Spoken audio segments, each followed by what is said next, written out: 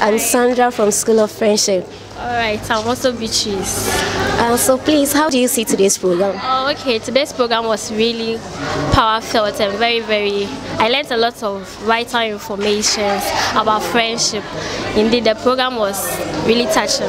Okay, so you said you learned a lot about friendship. So if I may ask, what is it that you learned today that you like to share? Okay, I learned that when we talk about friendship, a true friend should be a one who loves you, not because of what you have.